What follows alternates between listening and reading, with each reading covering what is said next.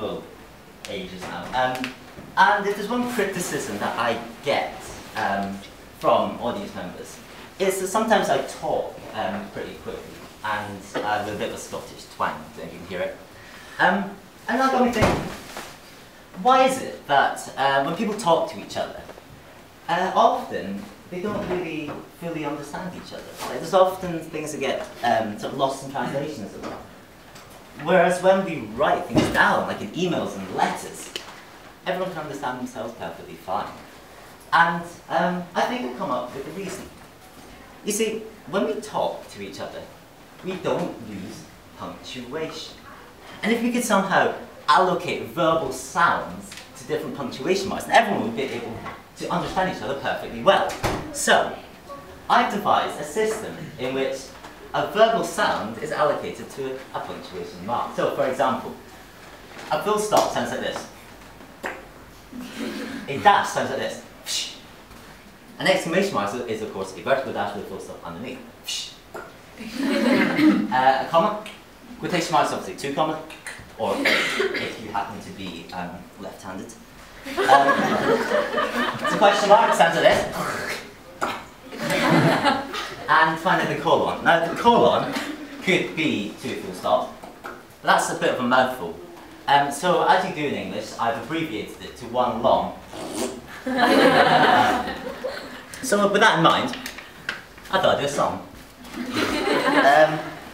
This is one of the greatest songs ever written, Maria from West Side Story. See what goes like.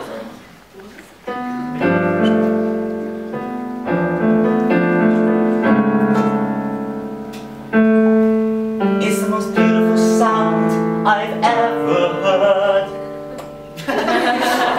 Maria, Maria, Maria, Maria. All the beautiful sounds in the world in a single word.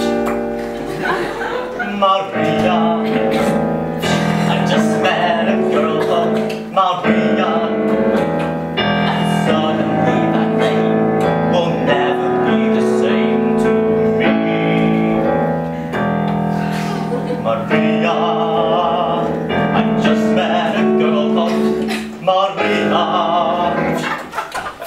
and suddenly I found how wonderful a sound can be. Maria, Maria.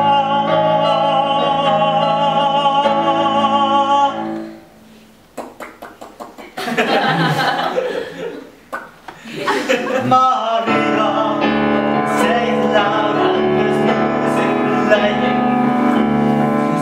And it's almost like praying. Maria, I'll never stop saying Maria.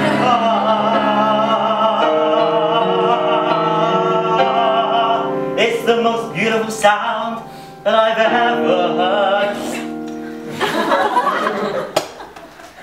Maria.